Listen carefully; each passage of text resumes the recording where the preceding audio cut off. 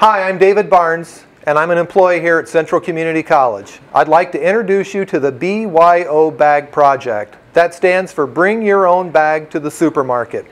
We started this project because we care about our students and we care about the environment in which they live.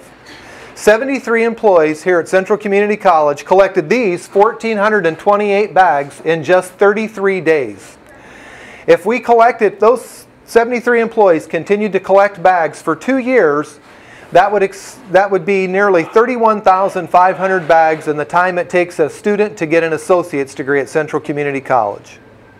If we asked each of our employees across the entire CCC area to reduce the number of bags that they bring home from the grocery store by simply 1 bag per week, that would be more than 78,000 bags in a year. So I'd like to take and see you come to the State Fair, where we will have a pledge asking people to sign and join in on our effort to reduce the number of bags that we bring home from the stores. Another thought on the b.y.o bag project is we know that a lot of people have found many good uses for these bags in their homes over the years. We have to keep in mind that when it comes to sustainability, that the first effort is to reduce the amount of product that we bring home. The second is to reuse. And the third and last on that list is to recycle.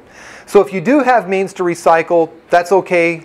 That works. If you do have ways that you're reusing your bags, that is good also, but we would really like to focus on reducing the number of bags at all possible that we bring home from the store.